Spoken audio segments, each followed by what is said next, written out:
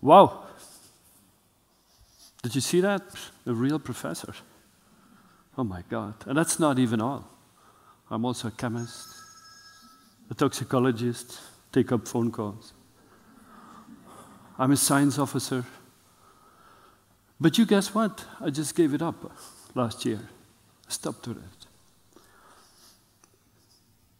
The reason is, and I'm going to take you through the story, is I want to innovate. I want to connect people. I want to connect disciplines. And with that, there's energy coming in. This energy I tend to describe as a nuclear fusion, because that's what happens in my brain when I connect different things and different people. The energy gives me the inspiration to move ahead. Now let me take you back to where it starts.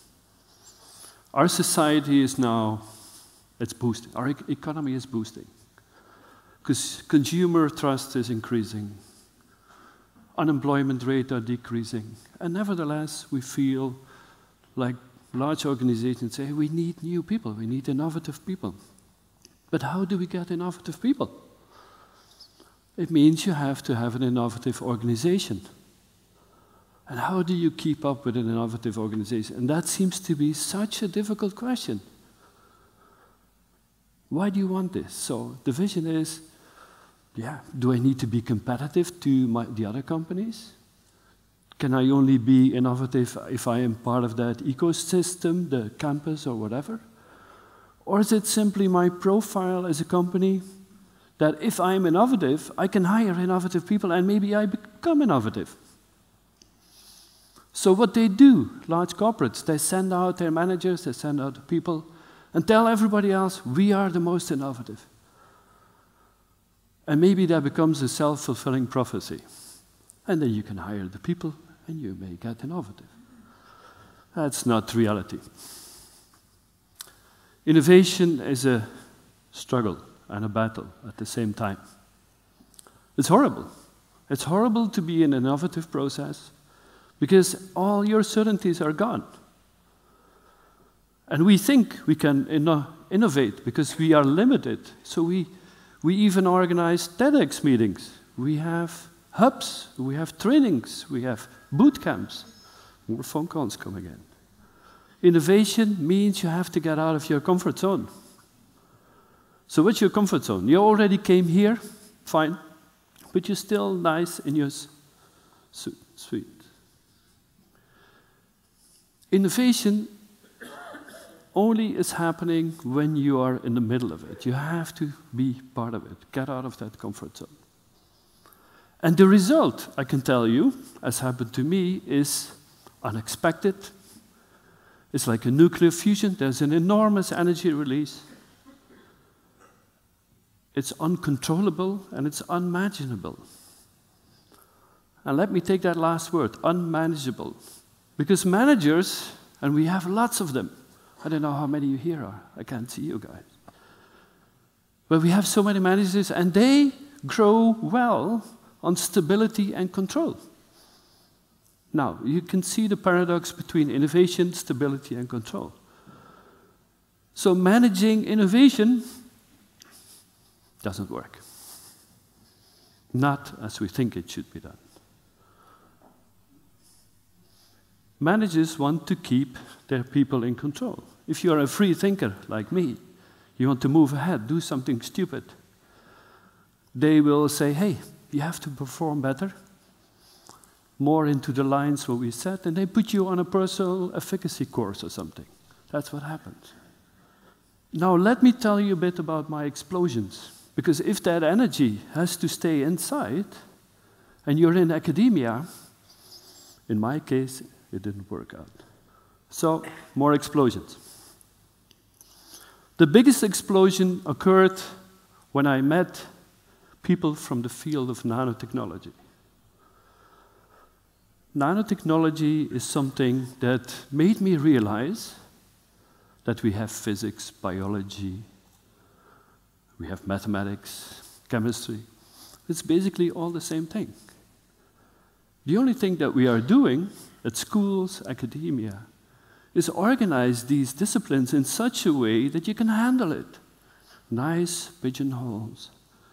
The same science. And in that science field, you can talk to each other, but don't try to crosstalk with other scientific fields.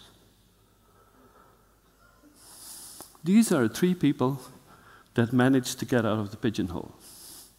Niels Bohr, Max Planck, and Einstein, most of you will know. They knew, or they supposed, they didn't knew, they just supposed that materials and energy are the same thing. So material can transfer into energy and the other way around, depending on speed and mass. They made a change to the world.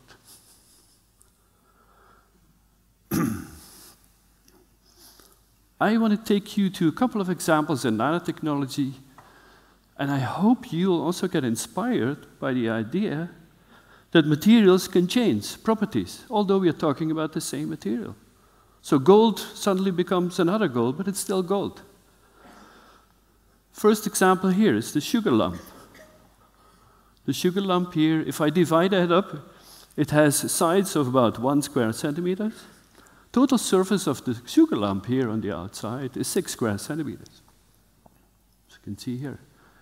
If I divide that up into little pieces, then I go to 60 square centimeters. If I make the pieces even smaller, then I end up with a sugar lump of 1 gram, which has an internal or external surface area of about 60 million square centimeters.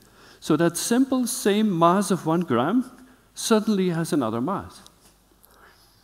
What does that mean? Well, the surface connects to the environment.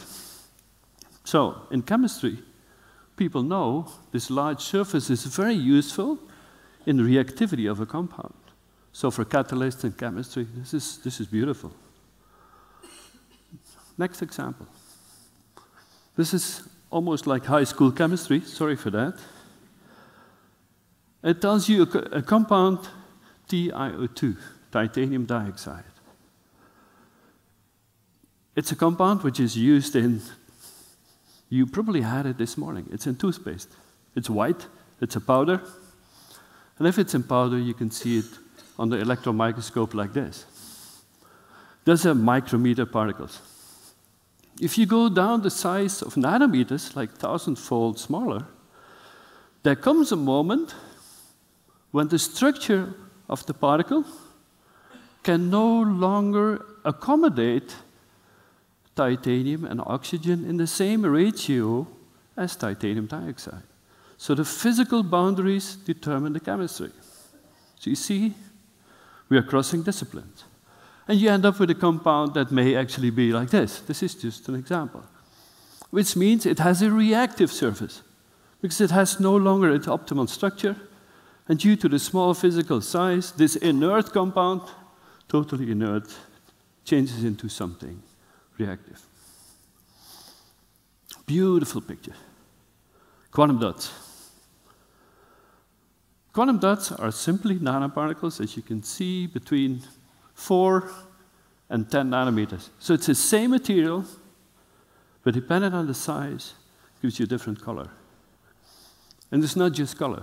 They also have many different properties that are amazing, optical, and they are used now in many diagnostic and quantum chemistry applications. You can also turn the world around. You can say, okay, we have these nice particles, they can do a lot of things, they have new properties. But often, if you look at nature very carefully, you see that compounds are basically built on their own. So these are examples where nanoparticles build their own wall, and here where proteins find their own structure into a new cell wall. They just know where to go, like you were finding your seed again. They know where to go. Now, let me take you the example of which was the inspiration for my own business, Nano for Imaging. Looking at a rusty bike, and you scrape off the rust, you get this red powder. And if you make that red powder small, again, it becomes magnetic, which you see here. So it becomes, if you put it in fluid, in water, it's black because the light cannot go through. You put a magnet there, and it shows like a high-heel magnetic fluid. Now, we use that because This is magnetic. So if you think it on the other way around, you can use that to disturb a magnetic field. Now here you're looking at an MRI movie in which the black dots you see moving here are basically caused by the iron oxide nanoparticles, which are embedded into medical instruments. So here you can see the black dots going into the right renal kidney of a patient. And with this method, we can actually use the MRI, which is usually used as a very expensive photo machine. We can use this MRI to do real-time interventions in people. And the advantage of MRI is that it has no radiation, that you can see the tissue around it, and you don't need any contrast agent. But it takes a transfer to go to that new procedure. More examples, a last example from medical applications, which I was also involved, is that you can, these nanoparticles, they are so small that they actually escape the normal defense system. They're almost as small as a virus, or even smaller. So they can actually get away from the immune system. And if you put something in it there, then you can actually fool the immune system and treat cancer, in this case liver cancer, much more effectively as you would give the cytostatic drug alone. So a lot of promises there. Back to the explosions. Because why am I here? Why am I telling you this? Why am I teaching you guys nanotechnology? No, sorry. You know what, I can inspire you. The reason is that I think nanotechnology deserves better. Because what I see happening is that nanotechnology will now be embedded nicely in the academic disciplines. I think nanotechnology deserves better. Nanotechnology deserves development, further development in academia, in business, by free-thinking scientists. Freethinkers, as I call them. Large organizations like universities, business, have major problems with freethinkers, because they're very hard to embed. And if you embed them for a too long time, this happens. So you have the explosion, and with the explosion, usually people will leave, as I did from academia. The other side of the coin is that the people that remain, they say, okay, no explosions for me. I'll stay here. So you have an imploded organization, and now you say, okay, it's my next job. Good. I want to make a plea for larger organizations, companies, academia, and Netherlands. Use your freethinkers in the innovative process, which is all over the organization. Use them, let them go, let them fly. Because if you won't let them fly, your innovation will die. That's my message. Thank you very much.